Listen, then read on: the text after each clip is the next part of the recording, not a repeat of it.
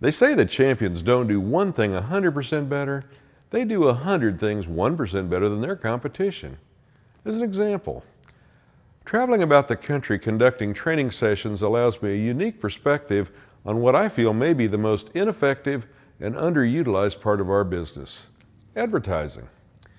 I am always observing what local merchants, typically operating without the benefits of a professional agency, have to say to potential customers.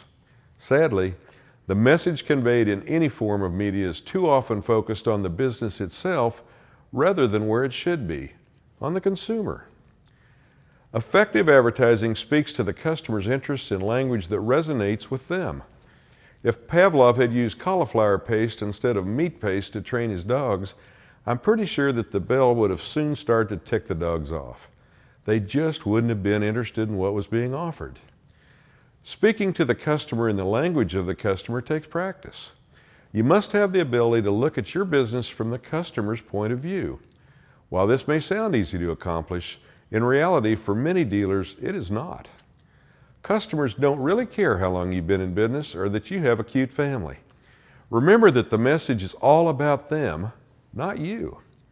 What they really care about is what you can do for them and nothing else. When your firm speaks, what message is your customer hearing?